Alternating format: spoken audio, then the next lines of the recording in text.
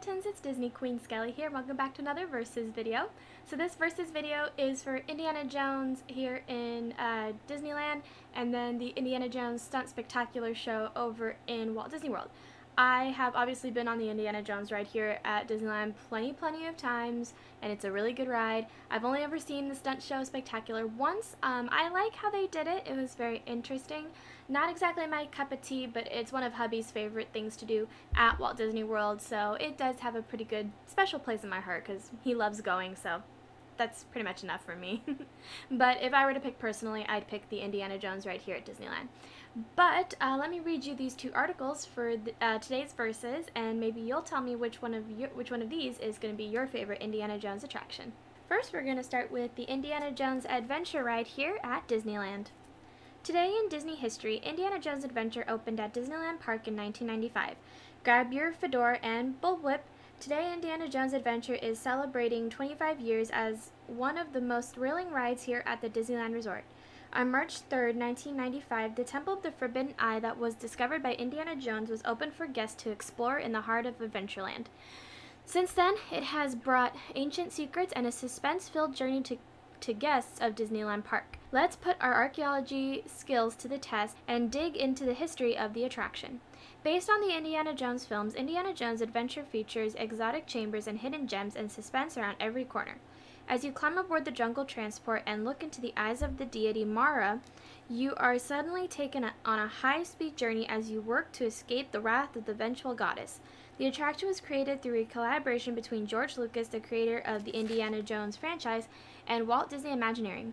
When the attraction first opened, it was the largest attraction at Disneyland and increased the size of Adventureland by 33%.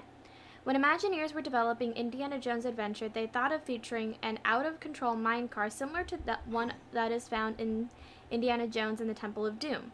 However, Imagineers ultimately decided against the mine car since Disneyland already had one in Big Thunder Mountain Railroad. However, the mine car idea still made its way to the attraction in another way. As you walk through the exit of the attraction, you will see a mine car that was used in the filming of Indiana Jones and the Temple of Doom. There are many other connections between the Indiana Jones Adventure attraction and the Indiana Jones movies. The screenwriters who wrote Indiana Jones and the Temple of Doom, Willard Huyck and Gloria Katz, also consulted on the script for Indiana Jones Adventure. Also inside the attraction, one of the crates on the wall of Indiana Jones's office in the queue area is labeled "Delivered to Club Obi-Wan," a reference to the opening scene of Indiana Jones and the Temple of Doom and a tribute to the Obi-Wan Kenobi character in George Lucas's Star Wars films. In addition, one of the German patrol trucks that was featured in the first Indiana Jones film, Raiders of the Lost Ark, can be found in the outside queue area of the attraction. When you look closely, you will see golf balls on the handlebars of the front bumper that were placed there for one of the car chase stunts in the film.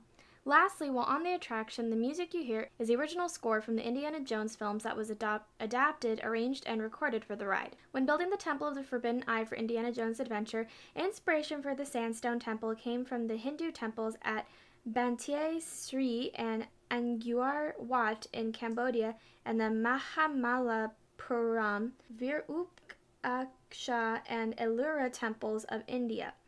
Inside the temple, you will find more than 1,300 props throughout the queue, more than 168,000 square feet of hand-covered surfaces, and 45-foot-tall decaying skull of Mara, a 100-foot-long king cobra, more than 2,000 replicated human skulls, and 2,129 snakes.